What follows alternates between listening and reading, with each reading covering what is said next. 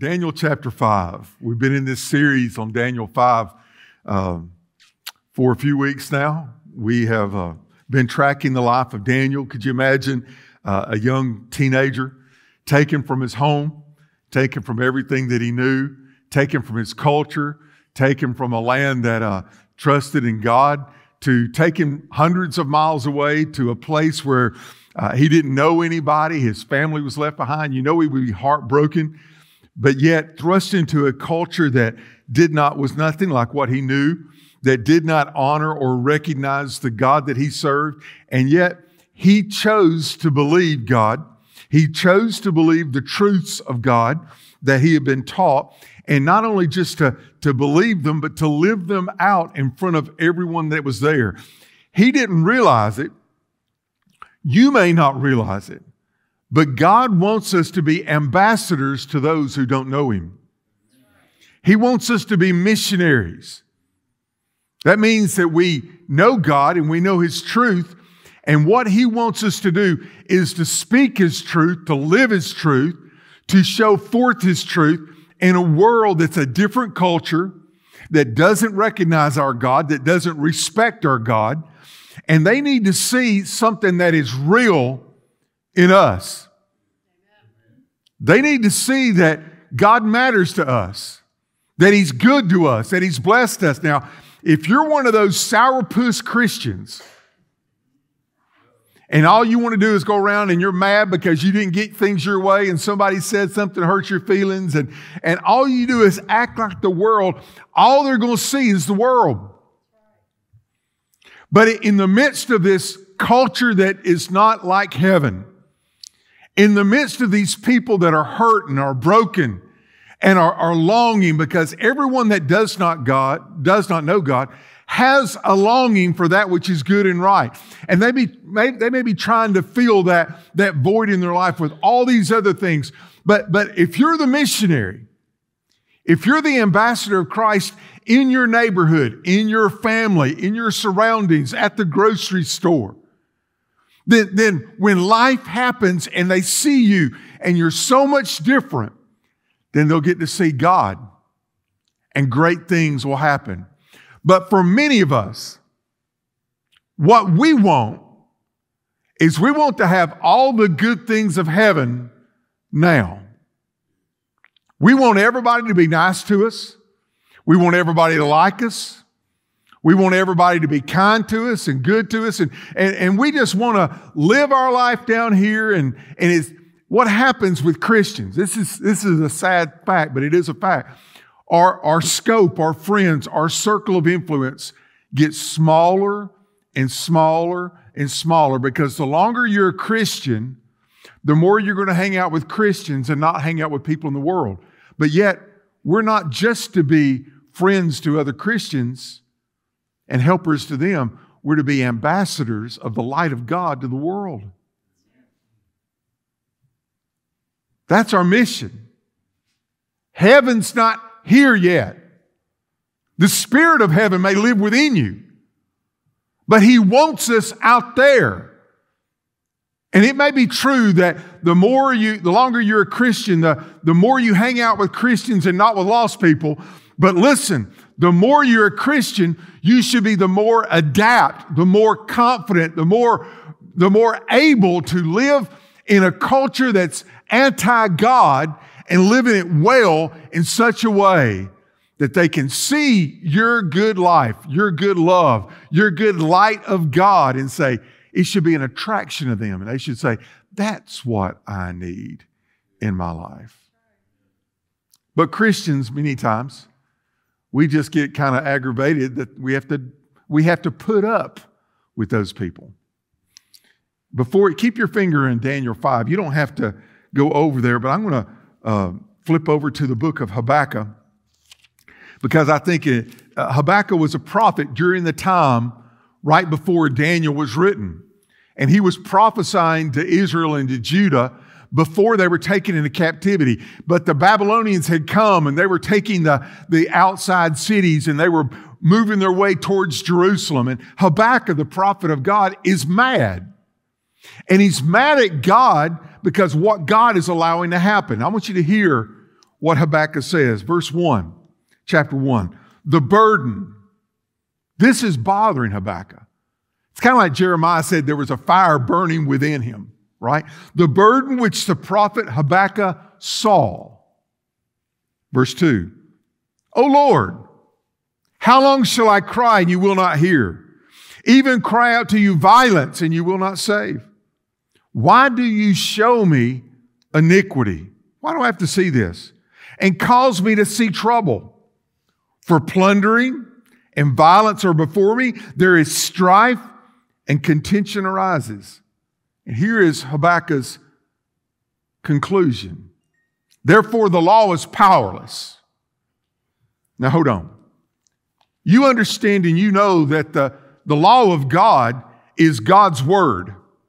And whenever you are with God's word, the Spirit of the living God makes those words alive.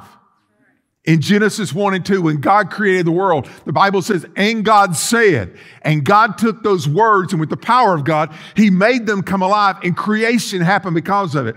God always amends His word with the power of His nature. But here, Habakkuk is looking at the world and the ugliness, and he said, the word of God, the law is powerless. It's never powerless. You just don't see the effect of it. So Habakkuk's mad that God's not doing something. Look what it says in verse 4. Therefore the law is powerless. Justice never goes forth. The wicked surround the righteous, and perverse judgment proceeds. Instead of getting righteousness that is of God, the truth of God, we're getting perverse judgment. Well, God has to hear this, but then God has a word back for Habakkuk. And He says, look, among the nations and watch. You're going to see something that's not just about you, but what you don't understand, there's something that's happening that's bigger than just your little circle. There's something that's happening among the nations. Look at the nations and watch. Be utterly astounded, for I will work a work in your days which you would not believe, though it were told to you. If I told you ahead of time what was going to happen, you wouldn't believe me. For indeed, hear this, I'm raising up the Chaldeans. You see those Babylonians? You see all the things that they're doing? And you're right. They don't care. They don't regard your God. They don't regard me. They don't regard your truth. They don't regard the law. They could care less about all of those things. But understand, Habakkuk, you don't know it. What I'm doing is I'm bringing them to myself. I want to save them. When you look at this world, instead of being mad at the world, instead of being angry that they have unrighteousness in their life. And by the way, lost people act like lost people. If sin is ugly, then sinners will be ugly. But instead of being mad at them, why don't we act like God does and just love them? He said, what you don't understand is I'm raising them up. So when we get back to Daniel, we'll see all the things that God was doing in Daniel's life. In chapter 1, when Daniel was taken there as a teenager, he made the decision that he was going to live the truth of God. And you remember when he changed his diet and all those other kind of things? And when he was finally brought before Nebuchadnezzar, Nebuchadnezzar said, hey, these guys, they're 10 times better than everybody else. Say it with me. 10 times better. Oh, come on, you can do better than that. Say it with me. 10 times better. As we live our life on this earth, wouldn't it be great if they would look at us and say, of all the ugliness that I see out there, this guy, this woman, these children, they're 10 times better than anybody else I've ever seen. Then when we get to chapter 2, when Nebuchadnezzar had that dream and he's scared because he had the image of that person and he brought in all of his wise people, but nobody could tell him his dream. Nobody could tell him what that dream was all about, but Daniel could. And you remember when you get to the end of it, oh, how he bragged on the God of Daniel. When you get to that Daniel chapter 3, and he built that image of gold, 90 foot tall, 9 foot wide, and everybody was supposed to bow before it. But those Hebrew children wouldn't bow before it because the Bible says you don't have other idols. You don't bow your knee to anything else. And they were threatened. You'll either bow or you'll burn. And they said, you do what you want. Nebuchadnezzar got mad, kind of embarrassed, and threw him in the fiery furnace. And by the way, God met them there. And Nebuchadnezzar says, has your God been able to take care of you? They came walking out of that. They didn't bow and they didn't burn, right? They didn't even smell like the fire. They were totally saved from it. And Nebuchadnezzar made a declaration. Your God is the Holy One.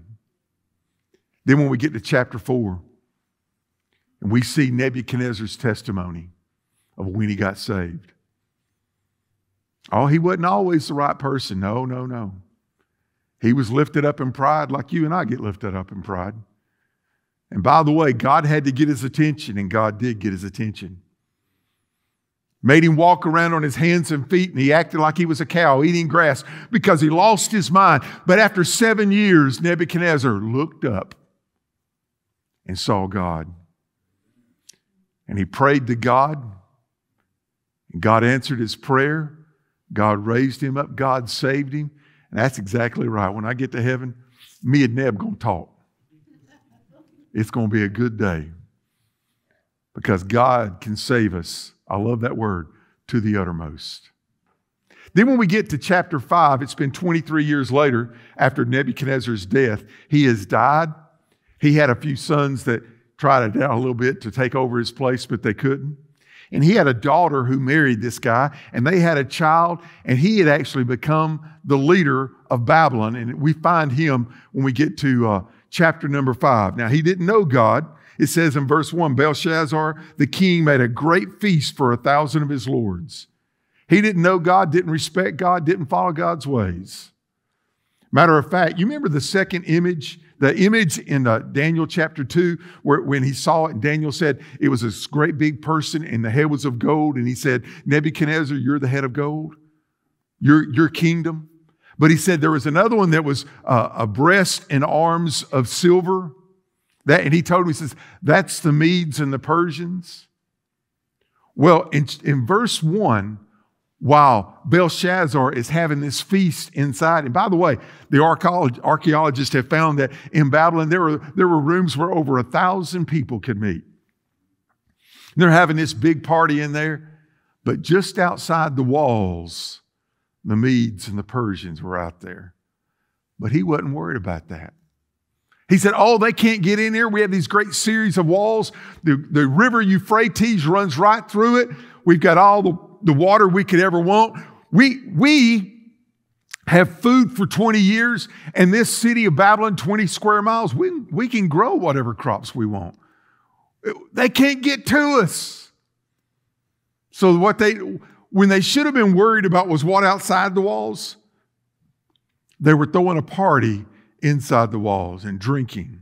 Look what it says in verse 1. The king made a great feast for 1,000 of his lords, drank wine in the presence of the thousands. And while he tasted the wine, Belshazzar gave the command to bring the gold and the silver vessels which his father Nebuchadnezzar had taken from the temple, which had been in Jerusalem, that the kings and the lords, his wives and his concubines, might drink from them.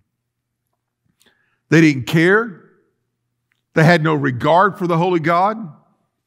They just made they said, hey, you remember those things? Let's just use those. We'll drink out of them. And we'll praise the God of gold and silver and iron and wood. We'll praise the gods of this world. Well, God never likes it when people do that. You know, we all live with choices. We either choose to do right or we don't. Some people say, I'm just not going to make that choice. I'm not going to make that choice. Well, that in itself is a choice.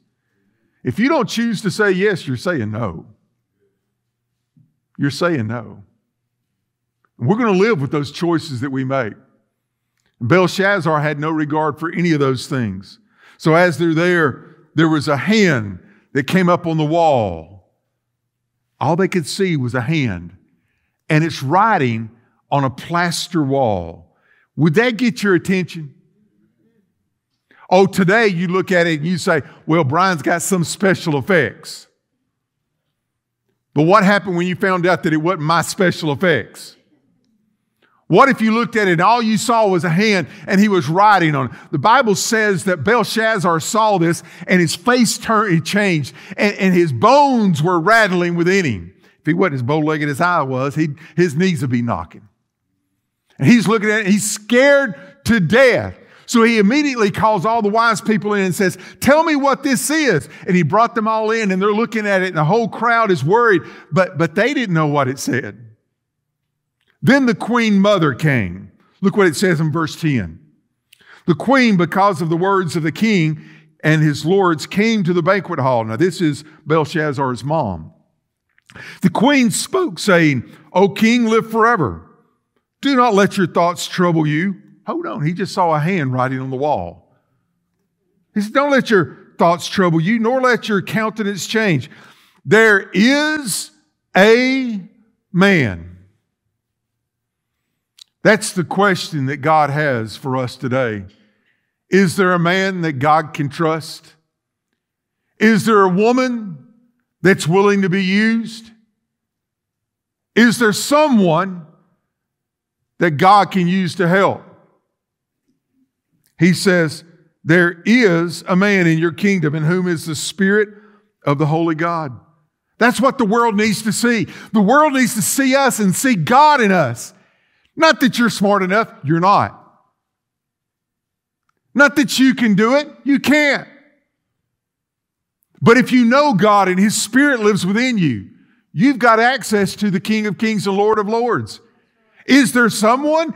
She said, yes, there is someone. And then in the days of your father, actually your grandfather, but light and understanding and wisdom, like the wisdom of the gods, were found in him. King Nebuchadnezzar, your father the king, made him chief of the magicians, the astrologers, the Chaldeans, and the soothsayers. There is one. So they went and got Daniel and they brought him in. And then Belshazzar speaks to him and he says in verse 14, I have heard of you. He knew the stories. He knew the stories. I believe we need to teach the young people the stories. I believe that we need to teach our children and our grandchildren. I believe we need to bring them to church. Let them be in Sunday school. Let them be there with people and let them hear the stories. Let them hear the stories of Daniel. Let them know even before they're of the age of knowing that they have sinned. I want my granddaughter, by the way, who's downstairs in children's church. I want her to be so ready that when the Lord calls her by name, that she won't be lost but a few seconds and she'll give her heart and life to Christ. That's what granddad wants. Seems like the world wants their kids to have everything that society can give and have all that the school can give and have all that the stores can give and have all that the sports can give and have all that the arts can give, but they don't want what God can give. That's a scary thought, folks. Because they're not going to be judged by if they could hit a home run. They're going to be judged by if they know the Holy God. He said, I've heard of you. Look what he says in verse 16. I've heard of you that you can give interpretations and explain enigmas. Now, if you can read the writing and make known to me its interpretation, you shall be clothed with purple and have a gold chain around your neck and shall be the third ruler in the kingdom. You know what Daniel said? Keep your money. By this time, he was taken to Babylon when he was a teenager, but by this time he's about 80 years old. And he's looking at it and said, I don't want your money.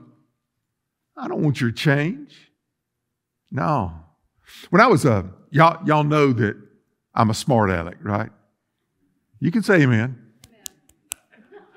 Right? I have a spirit of mischief about me. I can't help it. I was talking to this guy one day and I said, you know, my dad is rich. My dad is so rich. I can't tell you how much he's got. He is so rich. I said, you know, and the thing about it is, he wants me to be blessed. He wants me to have. As a matter of fact, he wants more for me than I even want for myself. And they're like, wow, I didn't know that, Brian. Of course, I had to change the subject and move it. I said, yeah, my Heavenly Father, He's mighty good to me. And they're like, oh, preacher. I wasn't even a preacher at that time, by the way. You know, we should know and realize and trust in and believe and be confident and rely upon that our dad can take care of us. We don't need what this world offers. Either you want to be conformed to this world, listen, or you're going to be conformed to God.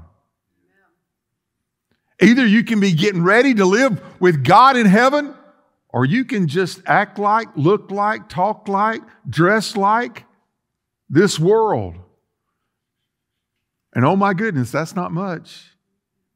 You can be liked by this world, loved by this world, stepped on by this world, used and abused by this world. When you're the one who wants to be your dad has so much better plan for you. So, verse 23, he said, look at verse 22. Here's Daniel's words back to him. He says, but you, Belshazzar, his son, Nebuchadnezzar's son, Belshazzar, you have not humbled your heart, although you knew all this. There's a choice. You could have followed in the way of Nebuchadnezzar. He changed his life. You could have. You didn't want to. You didn't seem to care. Maybe you thought one day, how pompous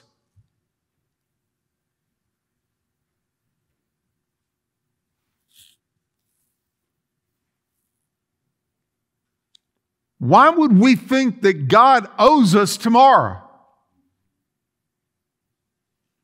That we think, oh, I've got tomorrow. You better take care of today. You may not have tomorrow. Well, he says, you have not humbled your heart. They brought the vessels of the house before you, and you and your lords and your wives and your concubines have drunk wine from them. You have praised the gods of silver and gold and bronze and iron and wood and stone, which you do not see or hear or know. And the God who holds your breath in his hand and owns all your ways, you have not glorified. Then the fingers of his hand have sent from him and written what was written. And he gives the interpretation of it. Verse 25. This is the inscription that was written. Mene, mene, tekel, Perez, really is what he is saying. Verse 26, he defines it for him. This is the interpretation of each words. Mene, God has numbered your kingdom and finished it. Tekel, you have been weighed in the balance and found wanting. Perez, your kingdom has been divided and given to the Medes and the Persians. You have choices to make. Please hear me when I say this. The choices you make now will be your destiny. You have been weighed in the balance. You've been found wanting. He's looked at your life. You have no answer for your sin. God has numbered your days. By the way, tonight's the night. Everything that you have has been taken from you and will be given to another. We make choices.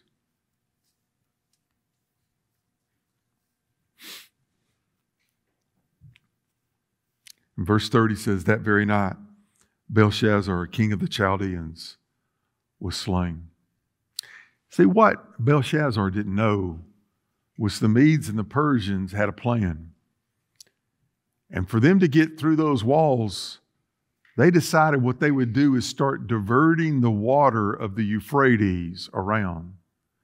So that wall that covered that river, by the way, a large, wide river, that wall that covered the river, the water would come up to it, but when they diverted the water and came down, then they could move through on the sides.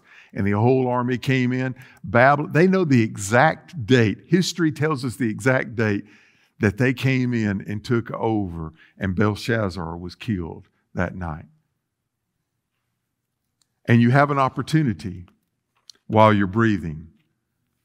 But once you breathe your last, your destiny's set.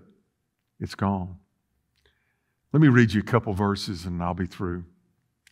In the book of Job, chapter 20, please I don't have it up on the screen. I just want your attention for the next few moments. Listen to these words. Don't you realize from the beginning of time, since man was placed on earth, that the joy of the wicked has been brief? The happiness of the godless has lasted only a moment. Though his arrogance reaches heaven, his head touches the clouds, he will perish forever like his own waste. Those who have seen him will say, where is he? The joys of the wicked has been brief. The happiness of the godless has lasted only a moment. Hebrews 9:27 says, it is appointed for man once to die, and after that, the judgment. Every one of us are going to die. If God tarries, every one of us are going to die. And when you breathe your last, you'll either have the glory of the Lord welcoming you into his heaven, or you'll hear the words, depart from me, I never knew you. It's your choice. Inside every one of us is the dream of good. But there's only one way to heaven, and his name is Jesus. He is the way, the truth, and the life. No man comes to the Father but by me. That's what Jesus said. 2 Corinthians chapter 6, verse 2 says this, for he says, in the acceptable time I have heard you. In the day of salvation I have helped you. Behold, now is the acceptable time. Behold, now is the day of salvation. How can we be so arrogant to think that God will give us another day? When I was a young boy, I wish I could tell you how long, but God began to work in my heart. God began to show me my sin. God began, by the power of his Spirit, began to woo me to himself. And I can't tell you why I did this. I wish the first time that he called me, the first time that I felt that burden of sin, and the first time I knew that I needed to repent and be saved, I wished I had said yes the first time, but I didn't. I began to run from it. I began to put it off. And I began to play games. I remember my dad was a preacher, and he'd stand in front of the church, and the anointing of God would be there. And I'd say, if he raises his right hand, I'll walk the aisle, get saved. And every now and again, Dad raised his right hand. I'd say, I meant if he raises his left hand. Dad would raise his left hand. I'm like, if they sing, only trust him. And then they'd sing that, and I would go, oh.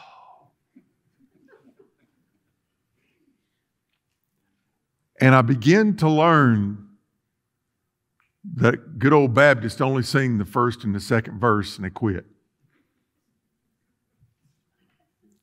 And I say, I knew if there's that time frame, if I could just hold on, I could get out the door and I'd be okay.